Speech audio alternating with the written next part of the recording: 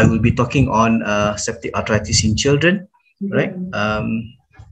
Okay. To start with, I think when we talk about septic arthritis, it always almost being referred to as infectious type of arthritis, right? Bacteria is always the main cause, while others such as fungus or viral can be also the causative organism. Almost always, septic arthritis will be bloodborne, and usually it involves the large joints, especially the knee and the hip. I would say that actually in children, the hip are more common to be seen, and in adult, I think the knee will be more common. And in terms of demographic, it will affect mainly the young child as well as elderly. But last but not least, the patient that who are immunocompromised, such as diabetics and those with autoimmune disease. Okay, the pathophysiology, I think this picture just to show you on how the hematogenous spread coming to the joint, right? The most common way of getting septic arthritis, sometimes we get a direct inoculation from a penetrating trauma to the affected joint, and occasionally we can also get a direct spread from adjacent bone, especially in cases of metaphyseal osteomyelitis, right? This is just to show an example of a child who actually presented initially with a flexotendinous synovitis, but end up also to have a septic arthritis of the hip, and this is the most common way of spreading of the infection through the blood supply.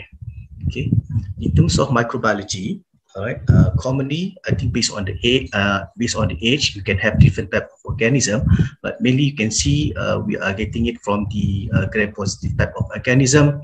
For example, in the neonates, Streptococcus is more common. As a child get older or the person get older, Staphylococcus aureus start to comes in.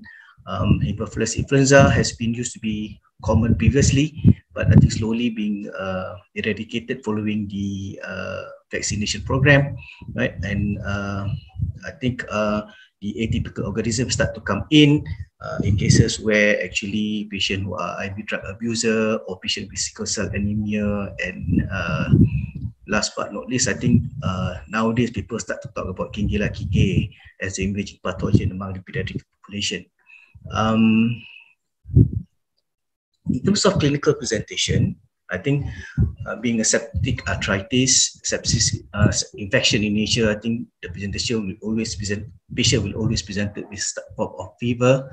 The fever is usually of high grade temperature. Because of that, they will also present with chills and rigor. The patient appear lethargic. And one of the most important clinical signs that we can see in septic arthritis will be pseudo-paralysis of the affected joint. The joint will be very painful, especially when we attempt to move the affected joint.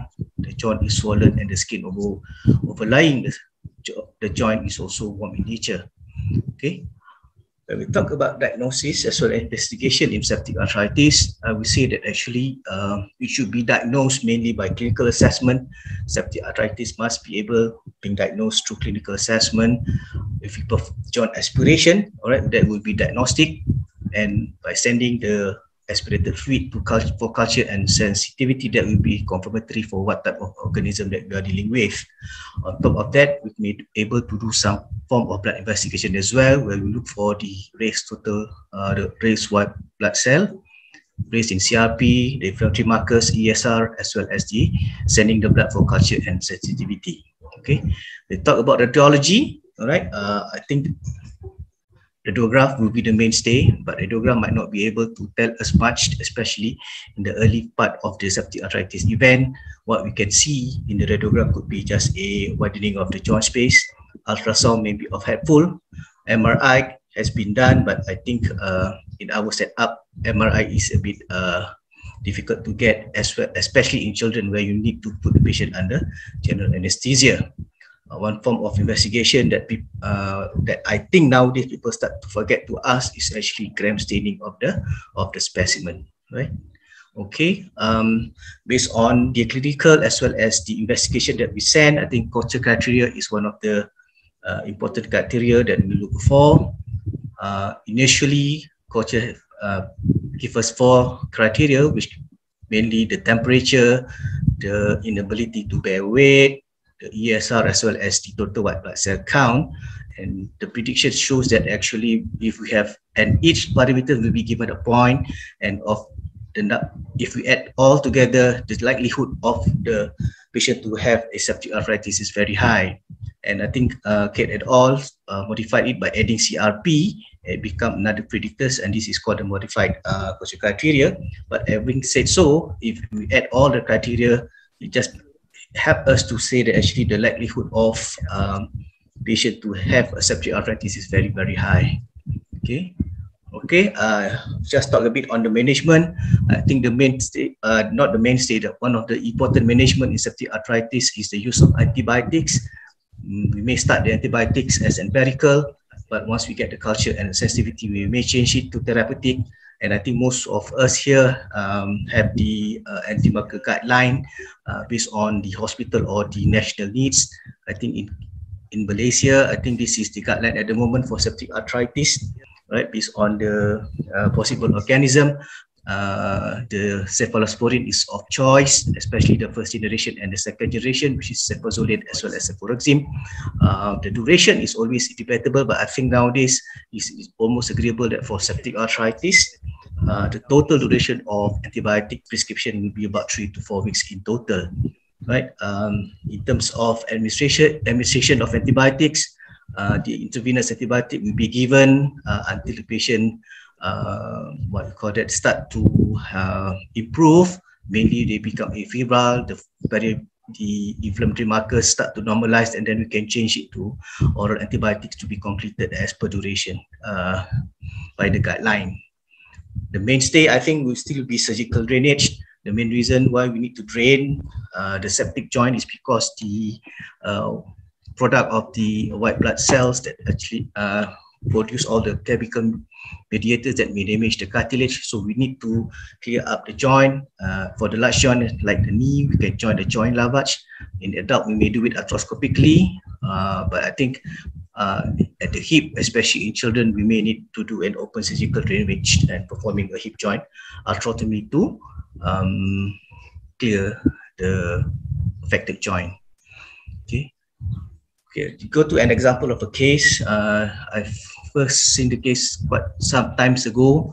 This was actually a 2-year-old boy who actually was referred to our center following a history of fever, and then refused to walk with a swollen thigh, but complaining of like a knee pain. Right, so you can see from this referral, he started with just a dry cough, and start to see a general practitioner, but was given medication, but came to us about 6 days after the onset of the event. Okay, so this is a child. You can see how painful or how miserable the child is, and you can see also actually the right thigh here is swollen and actually is held in flexion, which is the position of comfort for any joint joint pain. So I think looking at this with the joint swelling, pseudo paralysis, as well as the clinical features of inflammation over the affected side, and on top of that, patient is having a high temperature, I would say there is no doubt that actually this child is having a septic arthritis of the right hip. Okay. Following which, we did some blood investigation. The total white was actually 23. The ESR was 109.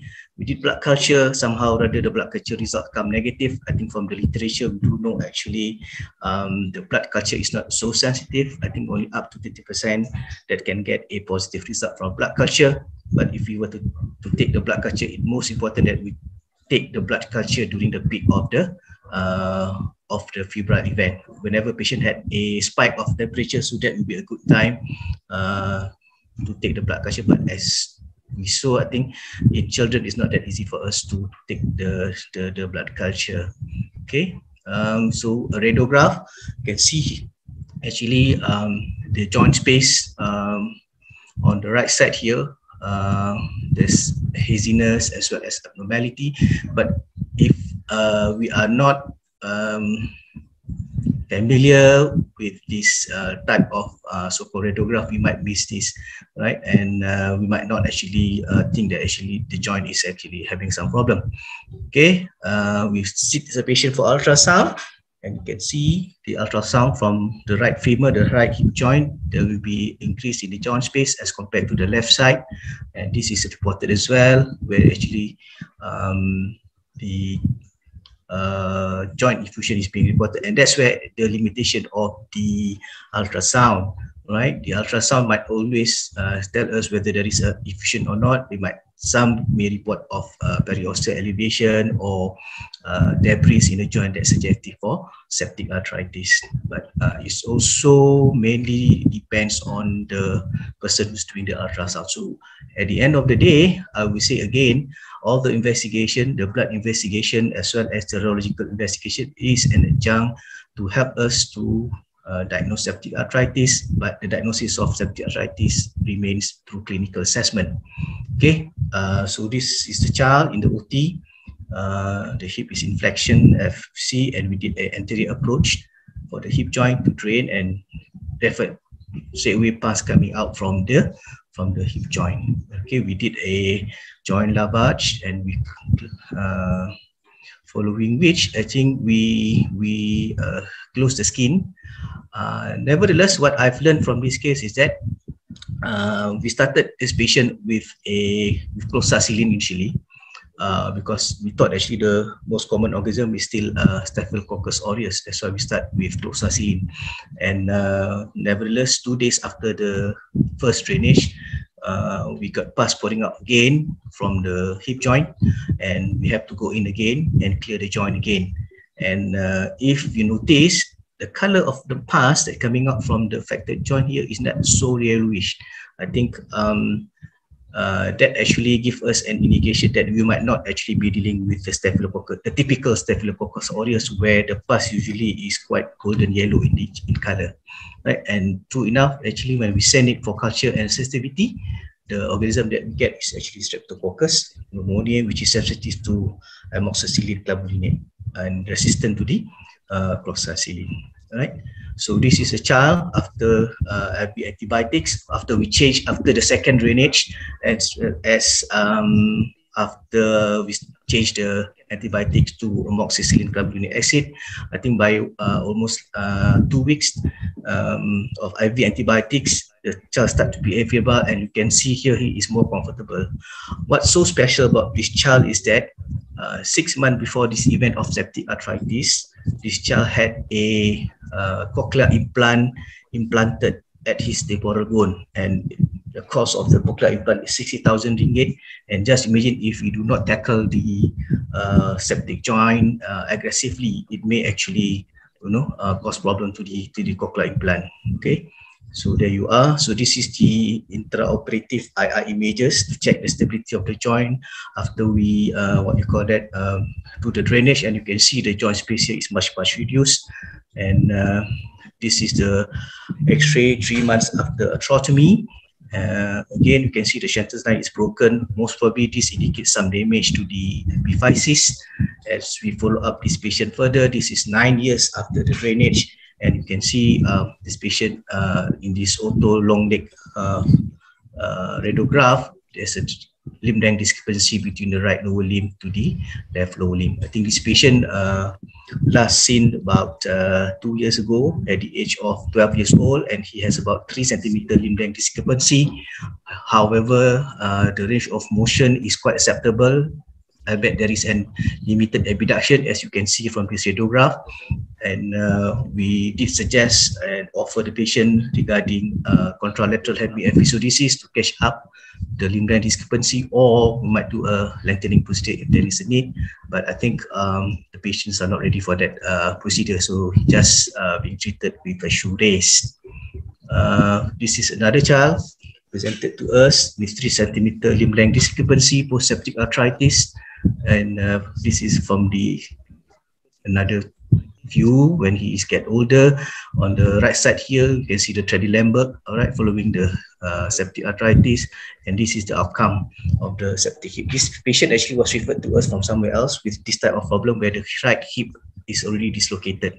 Yeah, and this is the range of motion that we have, almost quite acceptable.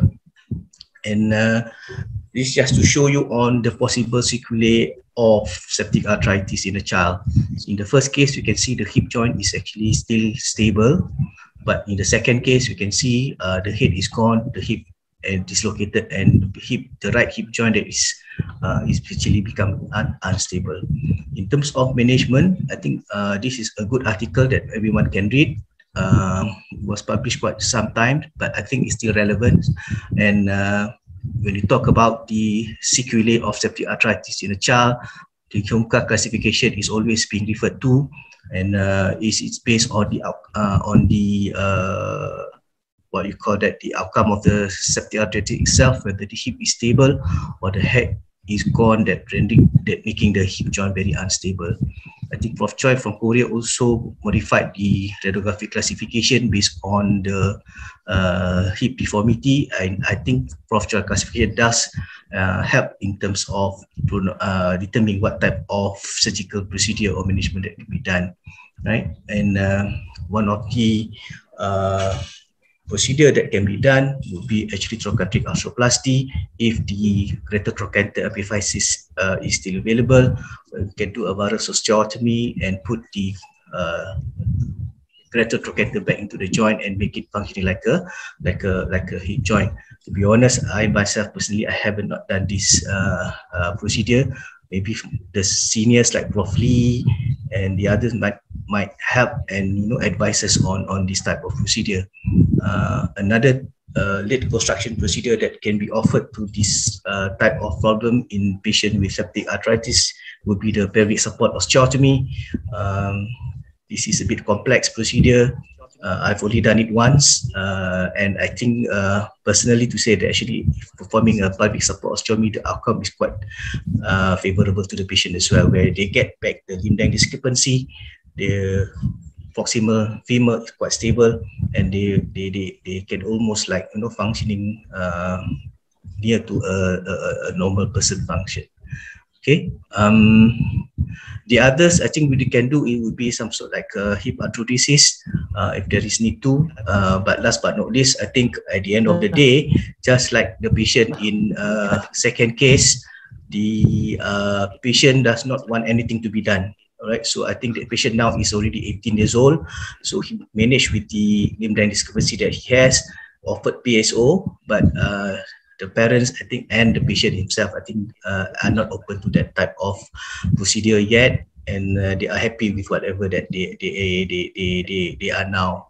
Okay, so at the end of the day, I think whatever that we have from the sequelae of the septic arthritis, the management will much depends on the functionality of the patient as well as what does the patient want. Okay. Take home message, I think septic arthritis is always an emergency, especially in a child. The diagnosis is mainly clinical. That management includes the use of antibiotics as well as surgical drainage. Our aim, especially in the hip, is to get a joint stability, and late reconstruction of the hip joint would be an option if patient requires an intervention. Okay, I just want to share with everyone here from the AOA. This is our new UKM Children's Hospital, right beside the current HUKM. Inshallah, we'll open it up by next year. We actually started operating somewhere in March, but because of the pandemic of COVID-19, this hospital has been changed to manage a totally Cat 4 and Cat 5 COVID-19 patient for almost 4 months. But I think hopefully by next year we can open up this hospital, just to share that we have the facilities of hotel here as well as convention center. So maybe if we can do something, we can invite everyone from the AOA fraternities to have some form of meeting here in this new hospital. That I say thank you very much.